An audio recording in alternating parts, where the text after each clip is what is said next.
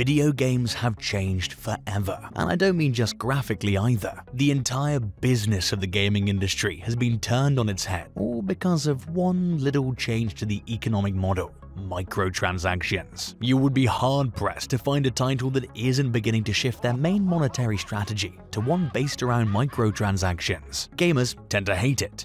It makes the players feel like they're being sucked dry of their pennies each time they open the game. Somehow though, these companies are managing to rake in record earnings year after year. But how can that be if a majority of gaming communities are all upset with the current state of monetization? How can they be doing better than ever?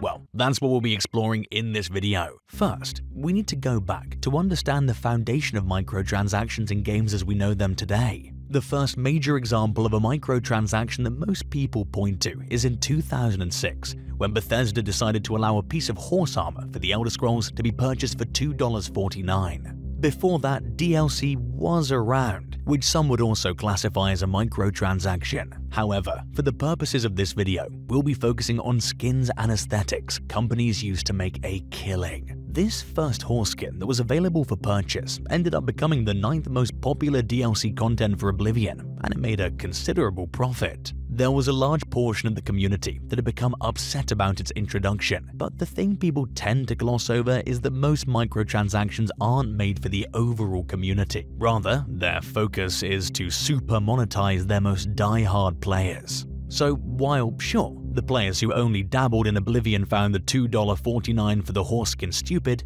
players who loved the game bought it up. In business, there are two types of markets you can sell to: cold and warm. A cold lead is the equivalent of trying to convince someone who's never heard of your game to spend $60 on it and then purchase a cosmetic horse skin. That's a difficult sale. However, if someone's already spending all of their waking hours huddled over your game, that sale becomes drastically easier. This is one of the psychological pillars that microtransactions can play on: the idea of sunken cost. Sure, you did pay $60 for the game originally, but since you've been spending so much time on it recently, it couldn't hurt that bad to spend some extra money, right? I mean, after all, it's only fair since you spend so much time playing. This model, honestly, is relatively fair. The game presents a purely aesthetic item for you to purchase or not. It does take advantage of their most loyal fans' time spent on the game, but at the end of the day, that's any brand with their top customers. Things really took an insane turn in 2008 when iPhone gaming really burst onto the scene. These games really took a free-to-play model and managed to make billions off of microtransactions by using people's impulse control against them. The game Angry Birds, for example, has managed to make $286 million in 2022 so far while being entirely free-to-play.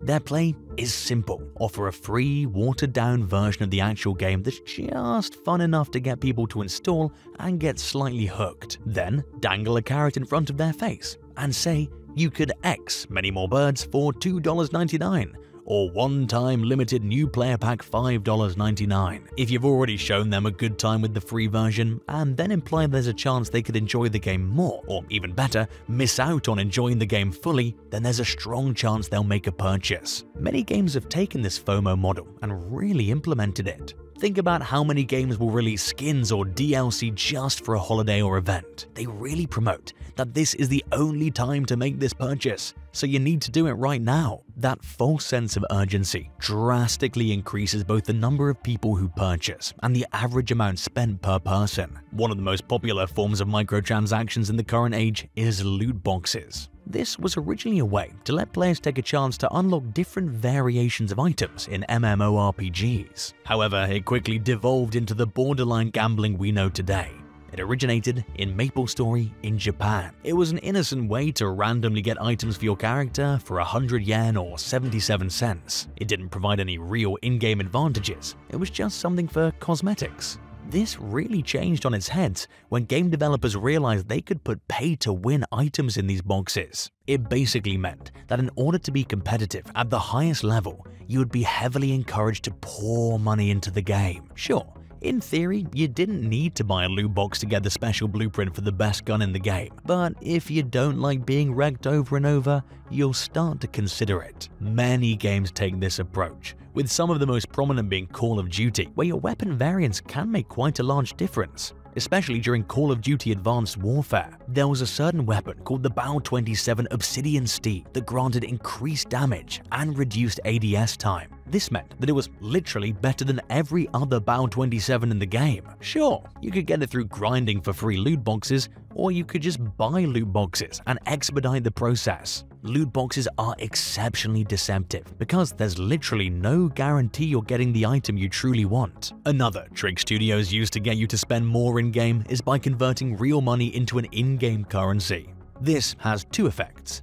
The first is that you don't really tend to take spending the fake money too seriously. Once you put that money in and it turns into Call of Duty points, there really is no way to reverse it, so it becomes money spent in your mind. The second is that the way they usually convert is in a way to disguise sticker shock. Think about it. If the next Call of Duty skin came out and asked for $18.99, people would probably have a much stronger aversion than spending 18,000 COD points, especially if it's someone who always has COD points on their account and doesn't have to think about it too much. When you have an absurd amount of in-game currency, there's a good chance that you'll spend it faster than if you had to really make that $19 transaction every single time. This overall leads you to spend more money. Some games have even managed to create a system where players will pay for items with a time expiration, which is baffling. You hand over money to be able to temporarily use an item in the game you enjoy. It's the equivalent of renting an item in-game. The games that are most prominent with this are War Thunder, whose boosts expire after a certain amount of time not using them. You can purchase this in exchange for real money, but you better use them in a timely fashion. So, if all of these games have devised pretty unpopular ways to monetize their games, how is it still generating a profit? After all, most gamers have become sour to the over-monetization on most of these titles. As we said earlier in the video, this boils down to who is truly spending the most on these games, which are the die-hard fans. For example, when looking at a game that's really mastered this microtransaction model like Fortnite, one thing is apparent. Players will spend more on microtransactions overall than they will on a game. Their average player spends $85, which is well above the $60 standard for most games. This alone would be insane, but when compared to how much their whales are spending, it's peanuts. The total cost of all skins in Fortnite would be over $7,900, which is a far cry from $85. I don't believe that many players have every skin in the game, but think about all of the streamers and pro players that have even half. If you can convert your top 1% of spenders from $85 to near $3,500, it's an absolute game changer in your bottom line. Let's say, for example's sake, that the top 1% of Fortnite spenders only spend $170 on the game, or just double the average player. That would mean Fortnite is raking in over $600 million from those players alone. Considering the game generated $5 billion, that means that 12% of their overall revenue comes just from the top 1% of players alone. Chances are their top 1% is spending well over just double what the average player does. Essentially, microtransactions allow games to focus on the wealthy, addicted players who are willing to spend money on the game no matter what. It's a lot less about having everyone spending $2 on one skin versus having a die-hard fanbase that'll buy every skin in the game. They have all the little tricks in the book to get you hooked, whether it be selling you items to make you better at the game or playing off of your false sense of urgency. Microtransactions are made to separate you from as much money as humanly possible. In 2021, Activision, one of the largest publishers in the world, was hit with accusations that they purposefully put players into easier lobbies after they would make a microtransaction purchase. These game companies are going above and beyond to try to convince you that every purchase you make is a positive, and by rewarding you with dopamine from a good game after making a purchase, they're directly building a positive feedback loop with your brain. No matter the case, microtransactions are most likely here to stay. The studios are making an enormous profit with this model, even though it seems that the average gamer is becoming much more aware of this and seems to be becoming discontent with the model. Until they stop rolling around in their profits, there's almost no chance that they'll stop doing something so incredibly lucrative and profitable. If you enjoyed this video, you can check out the one on screen now, and remember to subscribe if you enjoy content about business, finance, and the video game industry.